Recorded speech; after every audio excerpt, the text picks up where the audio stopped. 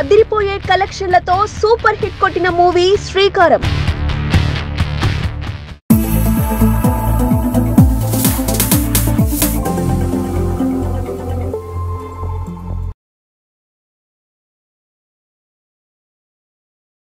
Two and half hours టోటల్గా narration ఇచ్చారు.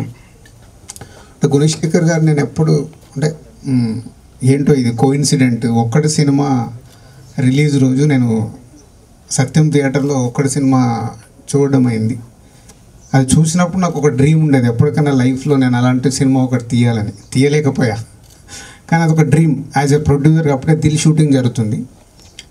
So Gunasekhar గారిని ఎంఎస్ రాజు గారిని అలా నేను అంటే సినిమా అంటే ఇంత ప్యాషనెటిక్గా తీయడం, ఆ సినిమా రిజల్ట్ చూడడం, అవిటి వల్ల నాలో ఒకటది అప్పుడే స్టార్ట్ అయింది.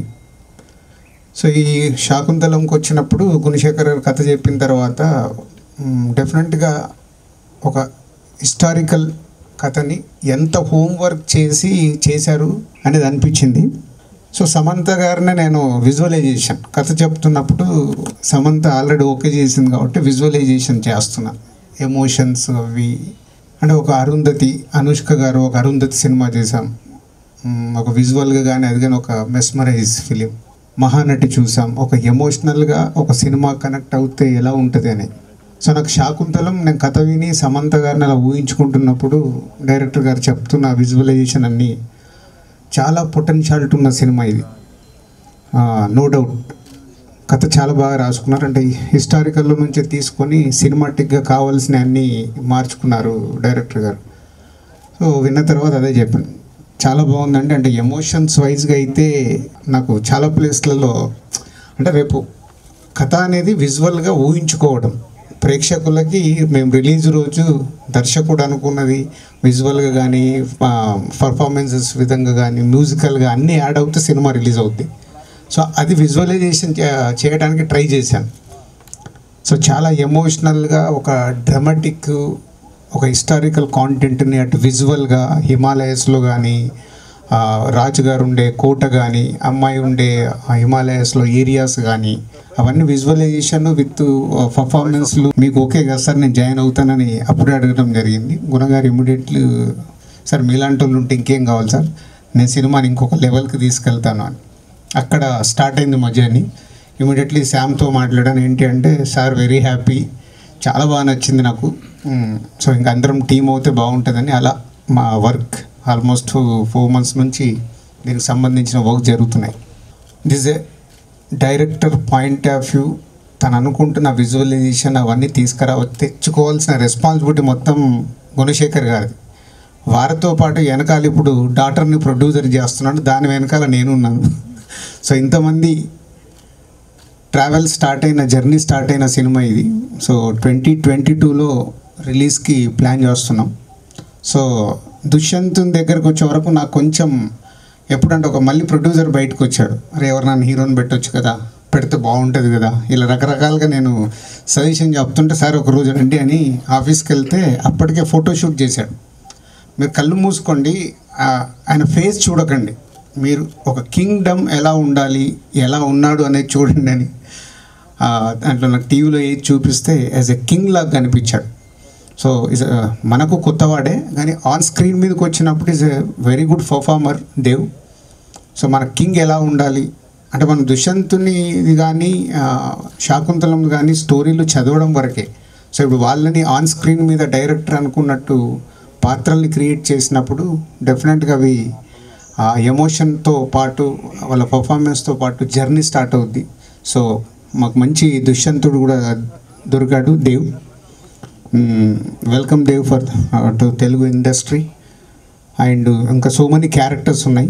సేమ్ టైం గుణ గారు అందరూ తనకు పాత మిత్రులు, పాత టెక్నీషియన్స్ తనతో జర్నీ చేసి టీం ఫామ్ అయింది. సో గుణశేఖర్ గారు ఇంకా షూట్ మొదలు పెడుతున్నారు ఈ మంత్లో. సో సినిమా కంప్లీట్ చేసి ముందు మాకు అద్భుతంగా చూపించి మళ్ళీ మీకు ప్రేక్షకులకి అద్భుతమైన సినిమా అందివ్వడానికి ప్రయత్నం చేస్తాం. Thank you. నాకు ఎప్పుడు ఒక చిన్న బాధ ఉండేది, దట్ మేబీ నా మోస్ట్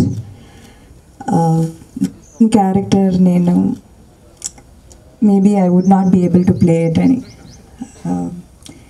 ఈ ఇప్పుడు ఐ థింక్ ఆల్మోస్ట్ 50 ఫిల్మ్స్ చేశాను. And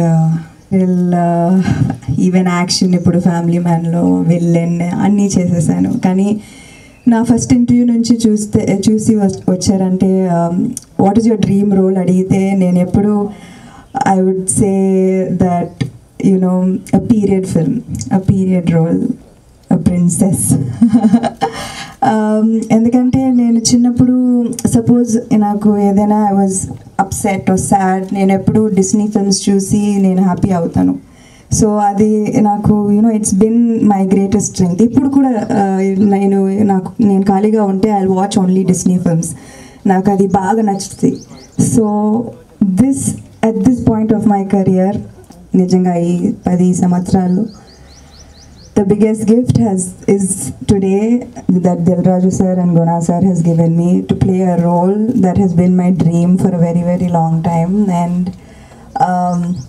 I hope with all my heart that I give it the 100% that they have envisioned. And Guna sir prati shot narrate chesetappudu I can see the love, the passion, the just pure 100% love నేను చూస్తున్నాను సినిమాకి and for his craft and his art.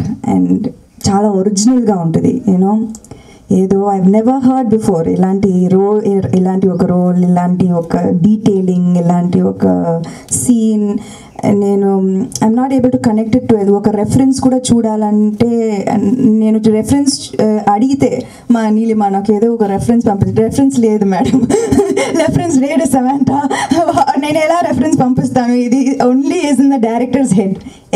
Every single thing about Shakuntalam is only in the director's head. It has no reference. So I am so excited to play this role. I am so excited to give my 100% to this role to make sure that the vision of the director comes through. And Dil Raju garu, nijanga idi the budget of this film is not my capability 100%.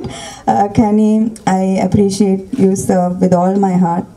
From the time I came to your office, Brindavanam appudu, to this gift that you have given me today. Thank you very much. Dil Raju garu said this is my beginning, so I hope me andar support chestarani, and I thank Allu Arvind garu also, who's graced this occasion. Thank you, Samantha, you have been a great support, and Hanshita as well. Thank you. Andariki namaskara. Actually this moment is very precious for me. Especially my debut movie in Telugu industry. It's such a big people, Guna sir and Dil Raju sir and Neelima and of course Samantha. So since it's my debut, I don't know how to explain it. To work with such a pioneers of the industry and doing such a mythological movie and a lead character as a king. So I'm really happy. So the first thing which I want to tell you is about Guna sir. So sir is very typical about the character. So when he explained me over phone and when we met, he is very clear how this character is. So as an actor, I'm very happy to work with such big director. He's well known about the character, how he should move in the screen, everything. And of course, other crew members also, I believe, the best. So no need to worry in that. And the right producer also here. So as all, this is the right film, I believe. So I always say, so to the next movies which I'm gonna do, I tell them you're gonna get the best result, because after doing this movie, I'm sure about that sir will take the best out of me. So you will also get the same result in the upcoming movies. And again, a big thanks to Neelima to find me from Sufim Sujatim. And in Kerala industry, they see me. First movie you did with Aditi Rao Haidari, and now you're doing with Samantha. So you're all doing with the big actors in the industry. So I'm really happy for that because I'm able to share my screen with the big people. So I expect the same support from Samantha during shoot. So I told her in the morning, you should support me because I know that it's a really critical character and really challenging character. And I hope the support from all of you to do the best. Hi everybody, this is Tarun. Please subscribe to Mirror TV. Hi, this is Anand Devarkonda. Please subscribe to Mirror TV. నమస్కారం అండి, నేను మీ Shivathmika Rajasekhar. Please subscribe to mirror TV. Hi, this is Arya. Please subscribe to Mirror TV.